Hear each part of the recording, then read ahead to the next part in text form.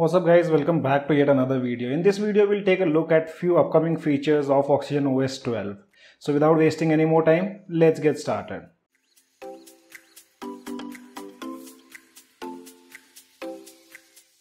Here OnePlus is already struggling in providing timely updates or timely security patches to its older devices.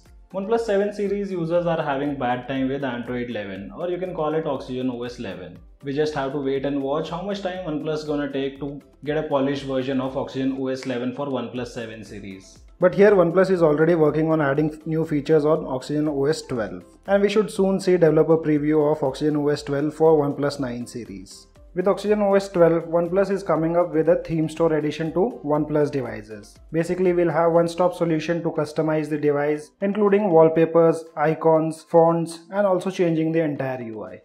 We have already seen theme stores in many other devices, like Samsung, Xiaomi, Realme, etc.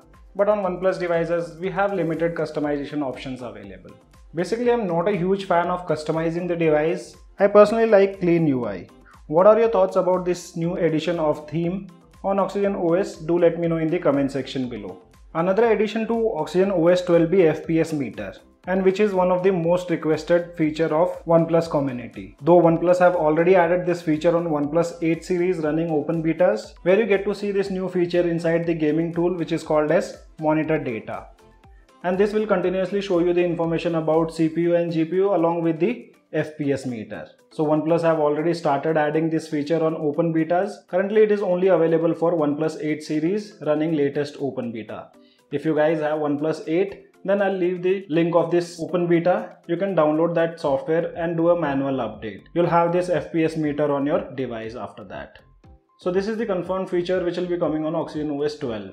We might also get to see this feature on upcoming updates for OnePlus 9 series. And another feature what OnePlus is planning to add is related to the different volume settings for different application. So right now we have few options available, like you can make changes in the ringing volume, alarm volume and media volume. But in future we'll be able to change the volume for all other applications available on your device. For example, YouTube, Spotify, etc. Another feature what you're gonna see on OxygenOS 12 is related to battery, which hopefully will add an ultra power saving mode. And such kind of features are already seen on budget devices.